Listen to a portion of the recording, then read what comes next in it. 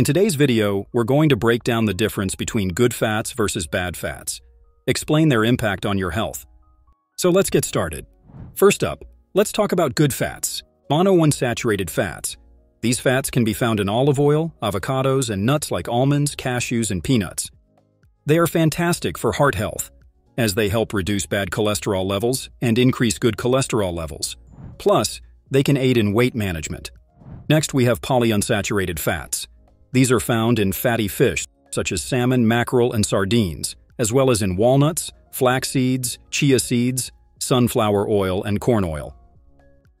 Polyunsaturated fats are essential because they provide omega-3 and omega-6 fatty acids, which our bodies cannot produce on their own. These fats support brain function, reduce inflammation, and lower the risk of heart disease. Now let's talk about bad fat-saturated fats. These are commonly found in red meat, butter, cheese, full-fat dairy products, palm oil, and coconut oil. Consuming too much saturated fat can raise your total cholesterol levels and increase the risk of heart disease. Limit your intake of saturated fats and choose leaner cuts of meat and low-fat dairy options whenever possible. Lastly, the worst offenders, trans fats. These are found in partially hydrogenated oils, cookies, cakes, and pastries, as well as in fried foods and processed snacks.